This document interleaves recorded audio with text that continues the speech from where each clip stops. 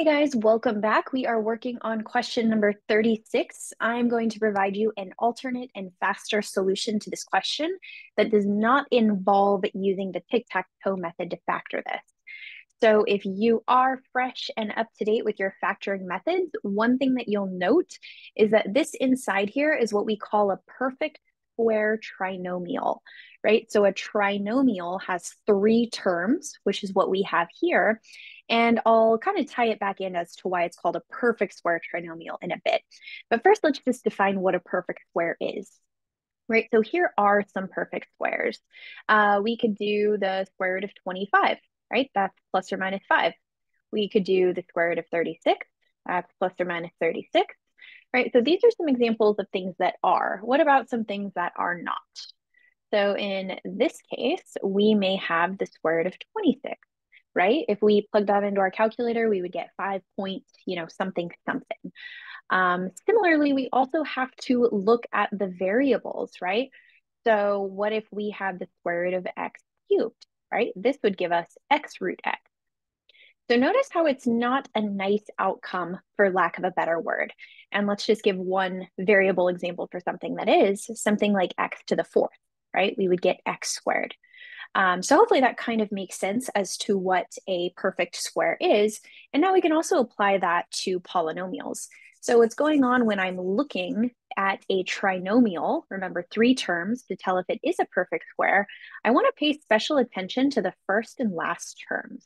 So I want to really look at this and this.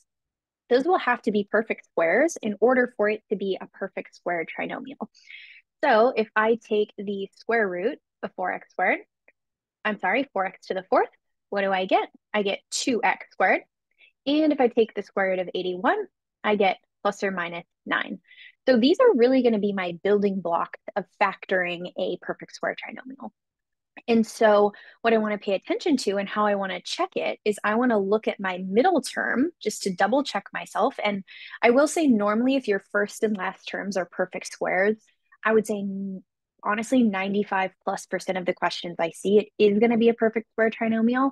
But just to be double sure, the rule is that your middle term is going to be 2 times a times b, where this is your a value and this is your b value.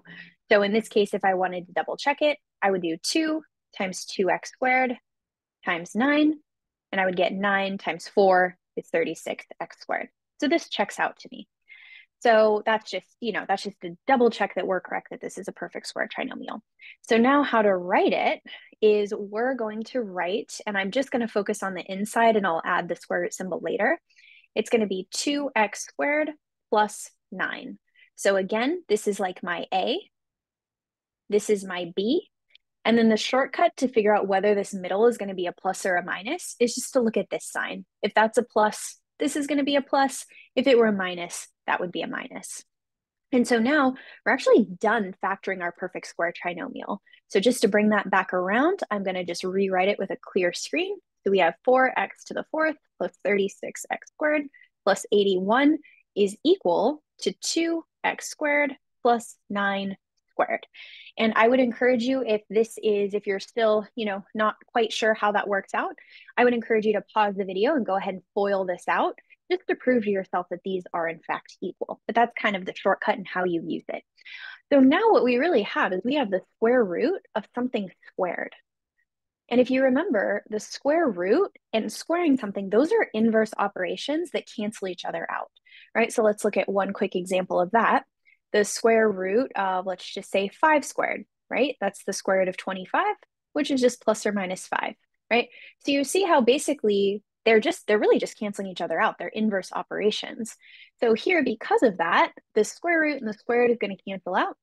And we are going to be left with 2x squared plus 9 as our final answer. All right, well, I hope that was helpful. If you still need additional help, I would recommend reviewing the perfect square trinomial method of factoring. As mentioned, I will leave an example article in the description box below, and I hope you found this helpful. Thanks for watching.